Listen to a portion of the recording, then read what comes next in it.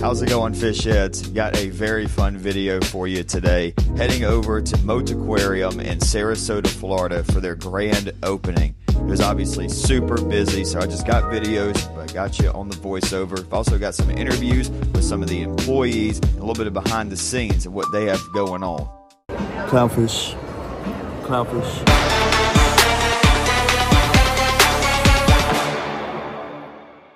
We start off heading upstairs to the Florida Waters exhibit, where they have two of their biggest inhabitants, two Florida manatees. These guys get about 13 feet and 3,500 pounds. You see this one using his little flipper to munch on some lettuce, and this guy's just staring me down.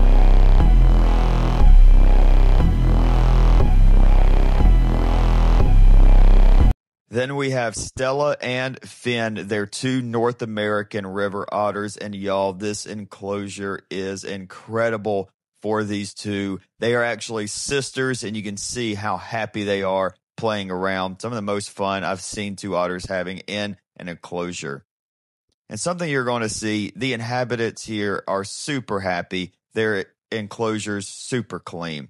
Not only is Mote Aquarium super fun, it's really educational as well. This is just one of the examples. This is their mangrove restoration exhibit. This was really cool getting to see them actually grow mangroves and then little snook, redfish, other mangrove inhabitants to help regrow some of the areas in Florida that have been destroyed to hurricanes. And they also have these all across the aquarium where you get to learn about the inhabitants in the aquarium that you are actually looking at. For my fish heads, the second floor is where the party really gets started for you. Their Florida Key Reef before you head into the Indo-Pacific exhibit is an absolutely stunning sight. Looks like this stingray back here is getting fed from behind the wall. Look at this, beautiful black tip reef sharks. Now, I'm obviously never going to have anything this big on my property, but I do want to have something kind of similar, a big predatory pond, and that puffer fish right there is definitely one that would be in it. Also, this queen angel fish is just absolute stunner. Look at this little butterfly.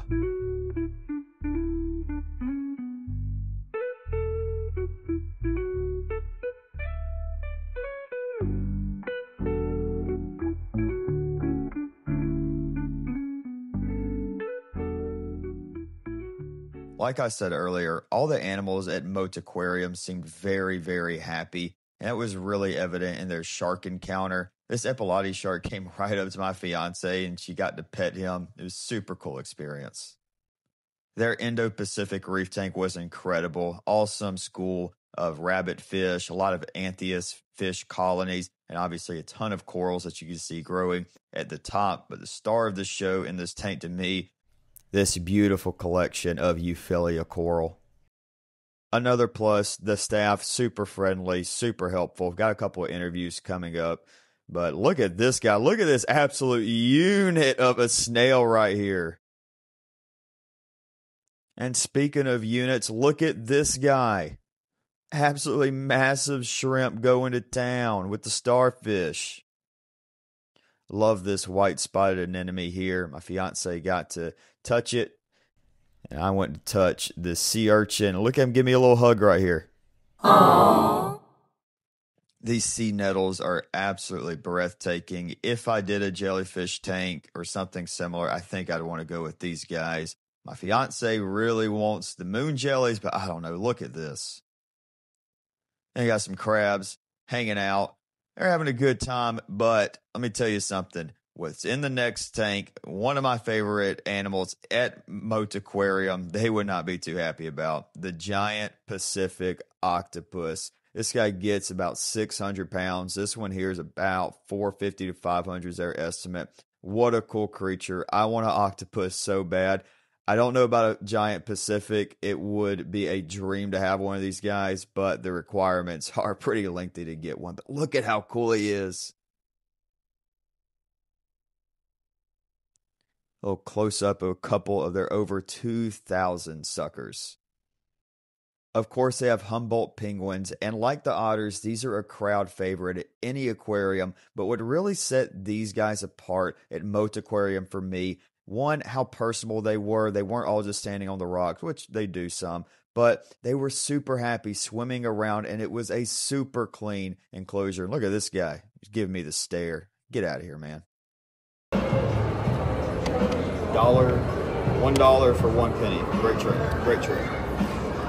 Got clownfish, shovel-nosed shark, penguin, shovel-nosed shark, clownfish, starfish.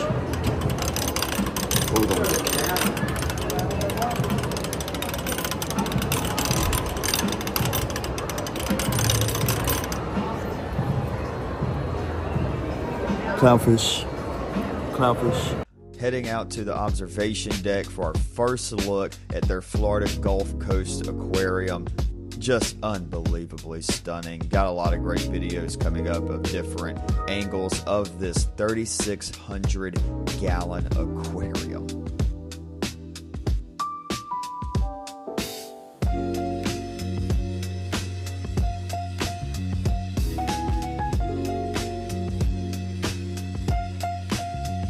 They have another reef tank here with some really cool corals. Look at some of the zoanthids and polys down here. And coral growth is something that is very essential at Mote Aquarium. Coral growth and restoration is a huge part of the Mote mission. They have locations in Florida, one of their nicer ones down in Key West. Definitely want to visit that soon. But this is one of their coral growth lab research facilities in Sarasota. And actually really cool for you here, get to talk with IE, who is the head of this operation. All right, so this is the Coral Workforce Development Lab. So here we'll have interns, pretty much train them on how to take care of coral, take care of aquariums. We'll have a short research project as well.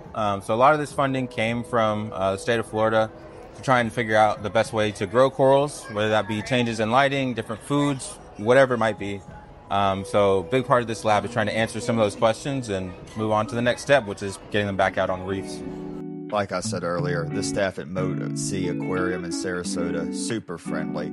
First floor, we head down to the Florida Gulf Coast exhibit.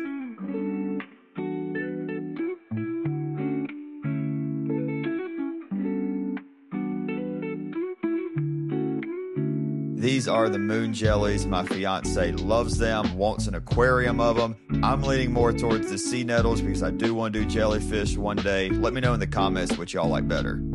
I alluded to it earlier. I am going to build an aquarium warehouse on my property at some point. Probably going to be at least a year out, but this is something I definitely want.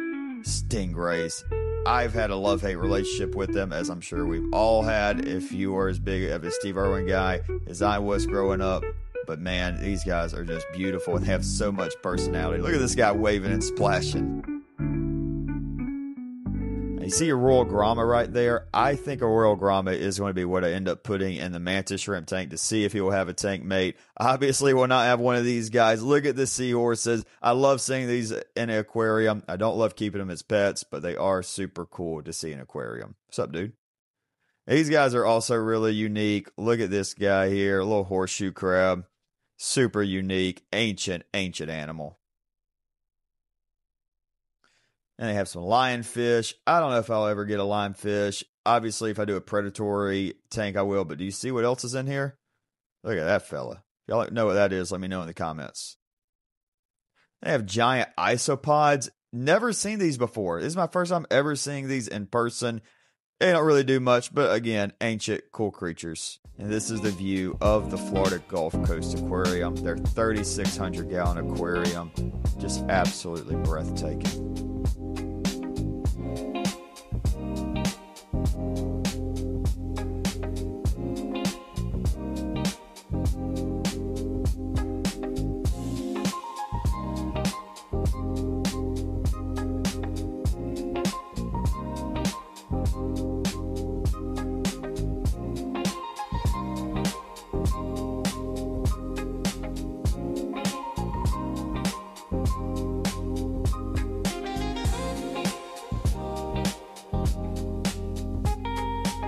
And this is where we got to meet Shelly, their mascot and ambassador. What's up, Shelly? Exploration Hall is another incredible feature at Mote Aquarium. Could you imagine trying to have a conference here? I wouldn't get anything done, but it is incredible. Such a cool feature that they have here where you can conduct some business. And Shelly loves it too. Now, to me, this was the coolest part about Mote Sea, getting to actually go into their labs and see what they have going on here. You can see some of their coral growth here. IE takes care of all these as well. It does look like Hyper-Reef or what they use on just about all of their exhibits with coral. One of my favorite reptiles, the Carolina diamondback terrapin. Unfortunately, these are not legal to own in the state of Florida, but they got Booger and Smiley. Actually, this one's Smiley, and this one right here is Booger. Just gorgeous, gorgeous animals. Wish I could have one, but don't have the permits for it yet. I was like a kid in a candy shop getting to check out all the cool things they had under a microscope. One of the coolest parts is they actually had Sheila here, and she talked a little bit about the ocean exploration that they're doing at Mote. So this little girl, she's a remotely operated vehicle, so she can actually connect to your phone here and be operated. So in the teaching laboratories, we have this raceway where students can practice actually remote controlling her before we go out and maybe monitor something like the pond or the lagoon that's outdoors. So she has a camera. I can see what she sees from my screen. She can also be equipped with different sensors to maybe track some ocean chemistry compounds, temperature, salinity, what have you. And she can be fitted with attachments to be able to grab and retrieve things. So perhaps if you see some plastic pollution under the waves, we're able to grab it and then take it out of the water too. She's a much smaller scale of the very large ROVs and autonomous vehicles that are deployed out in the ocean to do things from deep sea research to red tide monitoring to other ocean chemistry monitoring and so on and so forth. But given that she's in a small package within these teaching labs, it makes her a really accessible vehicle for students to practice on and get a handle using certain types of equipment, setting them up for success in either future engineering or ocean computer.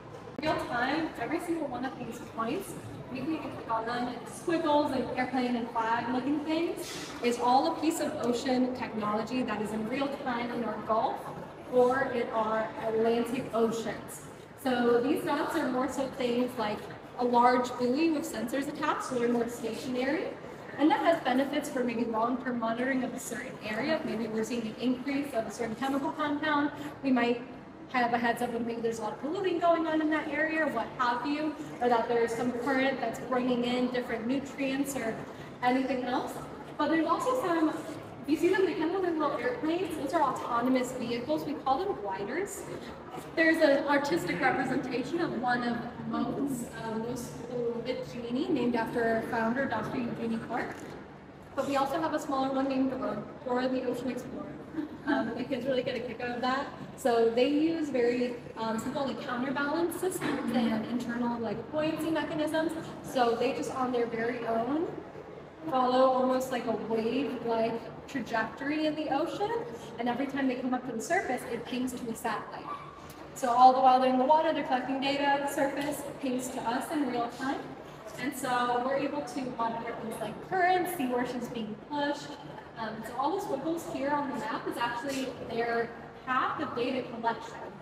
So it seems like if we move in circles, we see either on this map that there's some underwater currents happening that might account for the trajectories. But something like this gives us a very real picture of what research is going on.